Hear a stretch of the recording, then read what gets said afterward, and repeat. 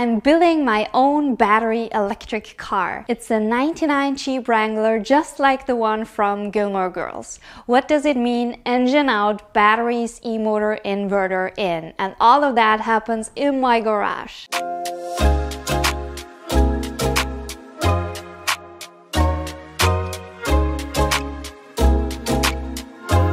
Hi everybody, my name is Veronika Wright, also known as Electrified Veronika. I'm a consultant in the e-mobility space, but I thought I want to get hands-on and do a project myself. So together with my husband, we decided to convert a '99 Jeep Wrangler into electric. So this is the introduction video where I want to give you a little bit of the overview why I'm picking this car, what are our project goals, what is the current situation, and what are the next steps. As you can see, we already have some batteries here disassembled and ready for testing.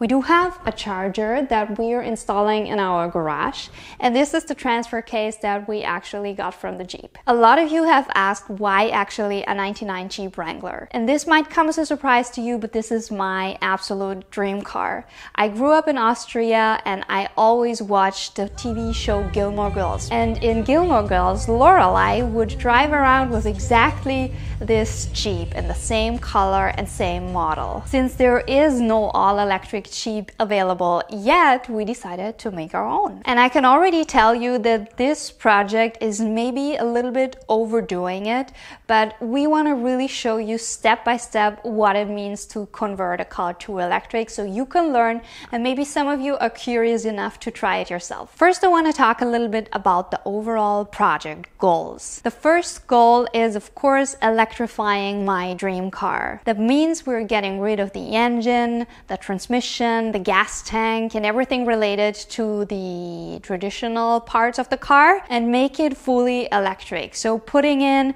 motor, inverter, batteries, and all the fun electric stuff. The second goal is repurposing and reusing as much as we can. So obviously I am reusing a 23-year-old car. Then also, you know, we want to reuse as many components of this car that we can, but also we're looking into, can we reuse batteries from salvaged or scrapped cars? The third goal is simulation and data. As some of you know, my background has always been simulation. In my PhD, I did quantum mechanical simulations on the atomic level, and also my professional career is a lot about using simulation and data.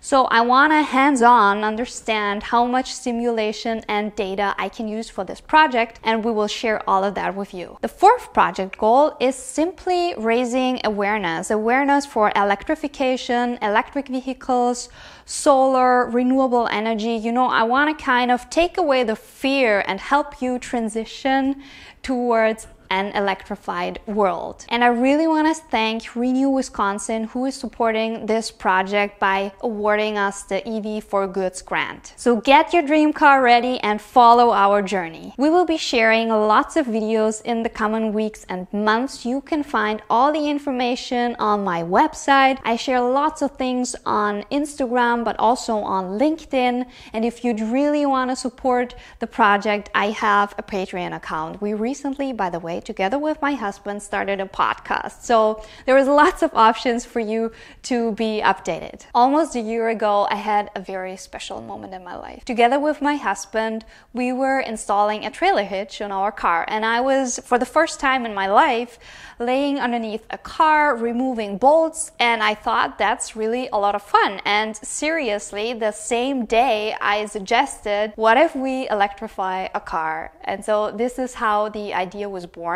So since then, like the last year, we were actually looking for the right car. So I wanted to have the '99 Jeep Wrangler, just like the one in Gilmore Girls, in the Sahara color. And as you can imagine, there are not too many out there, but we found a few. So in an ideal case, I wanted to find one with a blown engine.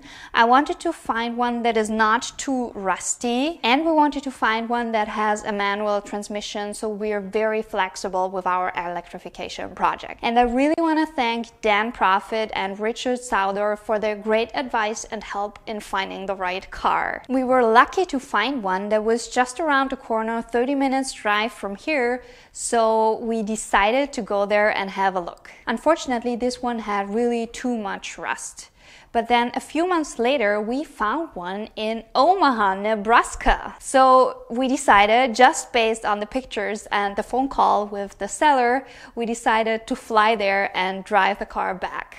Oh my gosh, that was just such a horrible drive. It was so long, the air conditioning didn't work, it was hot, it was super loud in the car, but we finally made it. The next day in the morning, I was so excited to see my first own car again. And so the first thing that we did is bonding with the car. That's what you do, right? So you wash it, you clean it. And so we took the top off and even the doors off, and we were driving around with this in the neighborhood, and it was really a lot of fun. So once again, this is a '99 Jeep Wrangler made in Canada.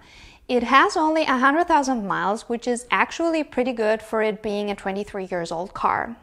It came with a 6-cylinder 4-liter engine together with a 5-speed transmission, and I really enjoyed driving the stick shift again. Lots of people are asking us, how are you actually starting out with such a project? And so what we did is we talked to as many companies and people that already have experience doing conversions like that. So one very cool example is a conversion that happens in Austria. It's a startup, it's a family actually, that are converting a Pinzgauer truck, that's a military truck, into electric. And they're even installing a solar roof, an extended solar roof, to charge it from the sun. Another really great example is just around the corner here, a 1-hour drive, where we met a guy that actually converted the DeLorean from Back to the Future into electric, and also many other cars, but that was so great also. And you know, we're asking them questions, and it's just so nice to have some people in the community that you can run by ideas. What we also did is we went to several conferences and events, and we met companies that are actually offering conversion kits and components for electric conversions, and we're also exchanging with them. There is 4 main categories that we clustered our project into, and we will share all the details in the coming weeks and months. The first one is the electrified powertrain. So replacing the engine, the gas tank, the transmission, and everything by e-motor, inverter, and all the mechanical connections. The second part, my favorite one, is the battery. The battery, the cooling system, heating, and the battery management system. The third one is what we call the user experience. So all the control systems and how the driver interacts with the car, like starting the car and things like this. And the fourth one is charging and safety. Thank you so much for watching. In the next video, you will see how we pulled the engine and how we got the Jeep to a status that you can see here. Bye!